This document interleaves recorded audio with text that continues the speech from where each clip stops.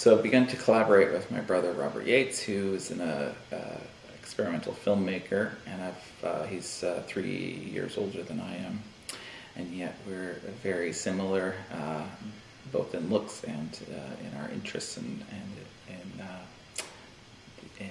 what we want to create. And so I brought him into the project to work here, partially because I did not have the technical knowledge to produce the work that I had envisioned. But that collaboration kind of opened up where he was suggesting a lot of ideas and changes to the work that I was creating for the second half of the gallery. So it became a real full collaboration.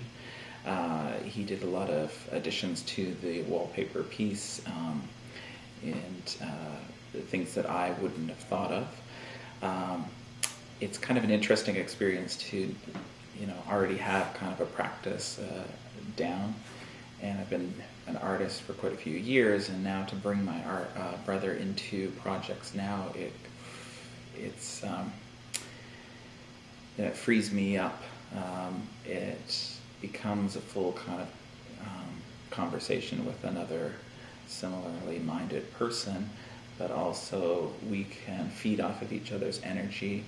There's conflict and tension as well, which inspires and creativity and a different way of looking at work. And it sort of does away with the ego, and so the work is neither mine or his, and it seems like a third kind of entity, which is quite exciting, and the possibilities of what that could be in the future.